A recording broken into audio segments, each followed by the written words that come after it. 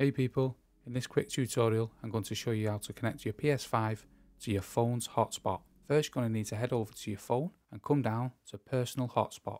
We're doing this on an iPhone at the moment, however this will work on any phone that has the capability of creating a hotspot. So then you want to come to Personal Hotspot and then you want to select this toggle here to allow others to join. And below here you want to note down the Wi-Fi password. So now let's head back over to the PS5.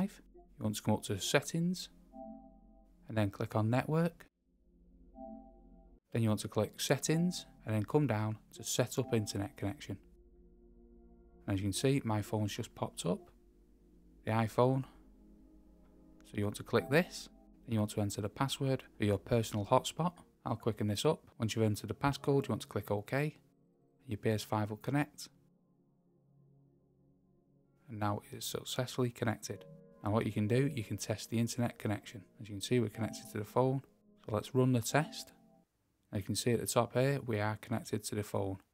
This is much slower than my internet, but may allow you to play online play. What was your speed when you was connected to your personal hotspot? And if that video was helpful, smash the subscribe, smash the like, and thanks for watching.